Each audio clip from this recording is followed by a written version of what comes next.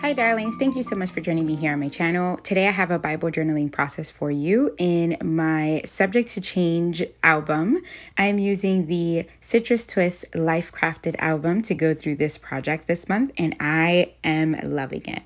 So I am working on day 7 in the Subject to Change devotional. If you have missed any of these videos, I'll try and link some up in the eye and some below.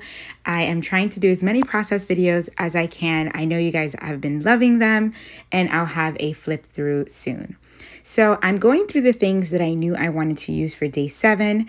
There is the flashcard with the word Destined with one of the verses from this day.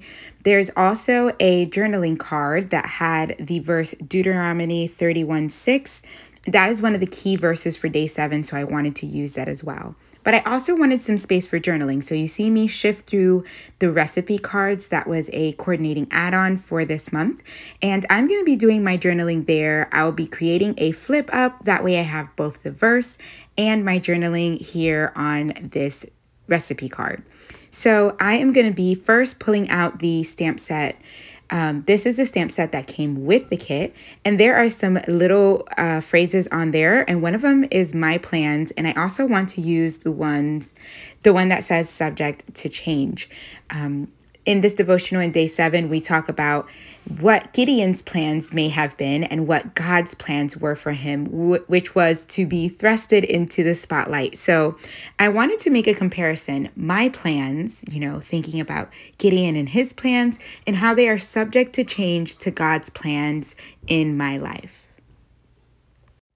So you may have noticed that I do have a sticky note that is on day 7 here in the devotional. So I wrote out some notes that I wanted to include. So it's on that sticky note. So that is actually what I placed or what I journaled out in that recipe card. And now I'm using some of the tile alphas to write out a lesson that Gideon learned from this situation. And so Judy says that Gideon knows that God doesn't abandon his people. And I wanted to write that out with the tile alphas. I put God does not abandon us. Okay, so finishing that, now I'm going to work on how I want to put everything together on this page.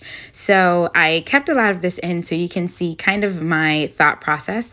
I knew I wanted to build lots of layers behind this flip up, but I didn't want to adhere anything down until I knew where everything would go. So I'm using a tea bag that I wanted to put towards the back.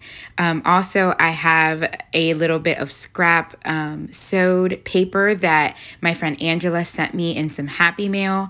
I wanted to use this flashcard Destined, but as I'm layering everything on the page, I'm seeing that it's a little bit too much. It's kind of overpowering the page.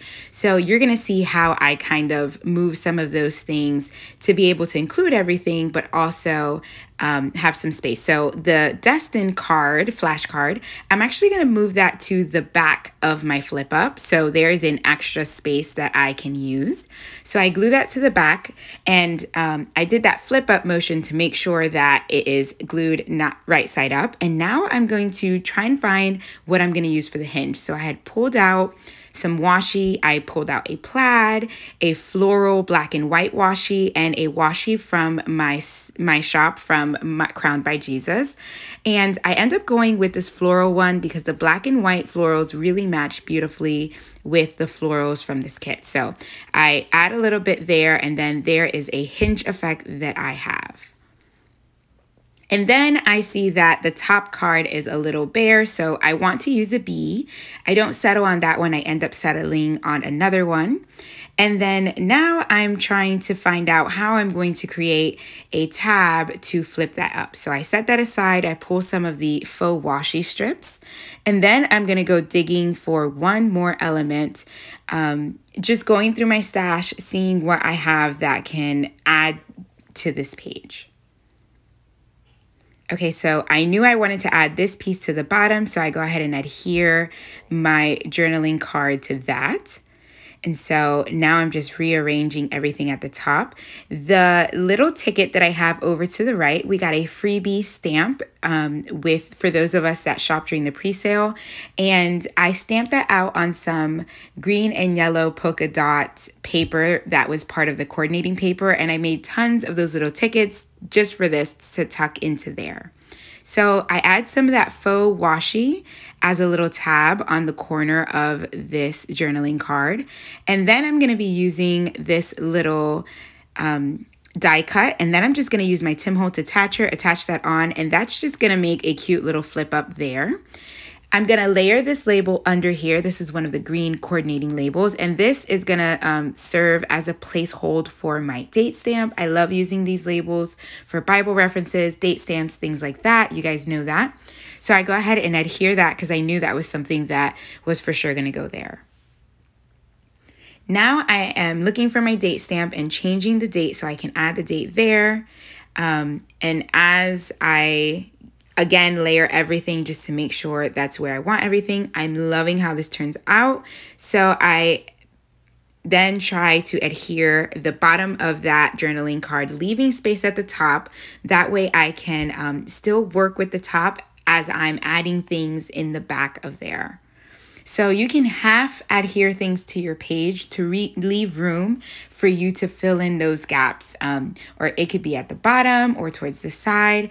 And this is just the way that I like to do it, just adhering little by little as I start committing to certain things on my page. So I'm going to grab the glue, and now I'm going to add glue to half of this tea bag. I love this glue, the coquina glue. I can add this below if you guys want. It's really strong. I use it to wrap journals, wrap Bibles, and I'm out of my adhesive, my favorite adhesive, so I've been using this a lot lately. So now I add that tab, and this is going to be the perfect place for me to add my number 7. These numbers come from the Coordinating Digitals, if you were wondering.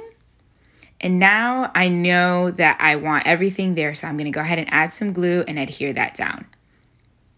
And now I'm just folding and bending this just a little bit to make sure it doesn't warp under that adhesive. I look at some other items that I may add, and now I'm going to go and search for that B that I wanted. I add that B towards the top of that corner there in Destined, and it kind of just frames that, flashcard there. I take one last look at my project. I love it, so I'm going to go ahead and add it to my album. If you are new here, I hope you consider subscribing. Hit the like button, the notification bell so you don't miss any of my videos. Thank you so much for joining me each and every video, darlings. God bless. Bye.